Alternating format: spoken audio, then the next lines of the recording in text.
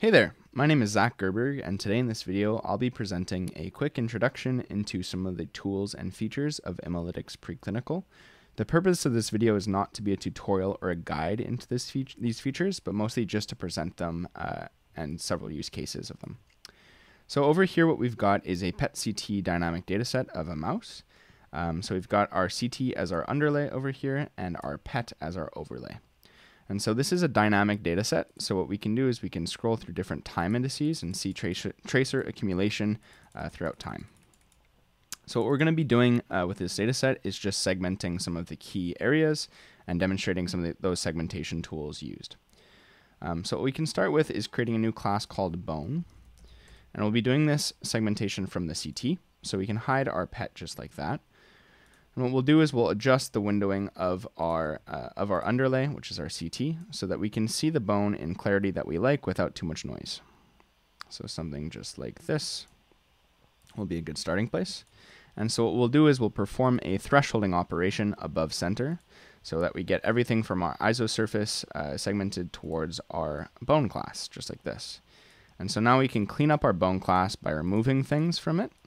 So for instance, we can do a find small components operation with a max volume of, let's say, 3 millimeters cubed. So anything that is under 3 millimeters cubed will get transferred from bone to unclassified.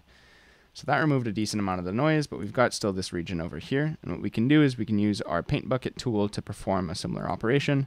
And this goes by volume of the region. So just like that, in a few clicks, we've got our bone in detail that is sufficient.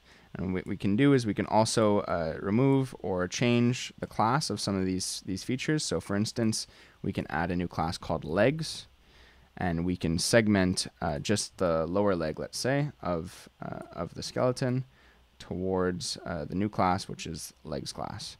So just like that, it becomes purple. And this is a paintbrush tool that we can use in 3D or in 2D. And just like that, we've got our lower leg segmented. We can now proceed to doing some segmentation from our our PET, like this. And we can do this in 2 dimensions. So what we'll do is we'll add a new class called heart and go for segmenting the heart. So we're going to scroll through the time indices of our PET until we find a time index that shows the heart with a decent amount of accumulation. We'll open up our 2D views over here, just like this. And what we can do is we can hone in on a region of the skeleton that shows the heart, like this, using Control-Click. As we slice through our axial slices, we can see this red cursor on the right moving along the axial axis to give us an indication of where we are in 3D space. And we can use our ISO tool here to perform the segmentation of the heart with 1 click. So just like that, we get the heart segmented. And what we can notice is that there is a hole in the middle of the heart, but we can remove this using a morphologic closing operation of, let's say, 15 voxels. And just like that, the hole in the heart is gone. We can continue to do this for our kidneys. So we can add a new class called kidneys. And we can click to obtain our kidney just like that. And we can grab our other one over here, like that. And so we can also perform a morphologic dilation of these to make them a little bit bigger. We can do by 3 to make them a little bit bigger like that. We can then go for our bladder like this, add a new class called bladder, and click just like that. And we can see our segmentation now in 3D, and everything seems to look just right. So now that we've performed our segmentation, we can proceed to doing our quantification, and this is right up here in the statistics menu. So if we've got our underlay selected, we'll get our statistics for our CT, so in Hounsfield units. But if we select our PET over here, we'll get our statistics in kilobecquerels per cc. And this is a dynamic data set, so we get all the different time indices with our mean attenuation. We can also view this as a graph like this, and these can be exported as PNGs or CSVs for later pipeline applications. If we'd like to convert this to SUV or percent ID per gram or ML, we can do an SUV calibration, which takes 1 click due to loading all of this info from the DICOM header. So if I press OK, our units now turn into SUV, and this goes for our class statistics as well. So we can see mean SUV over here, mean SUV over here.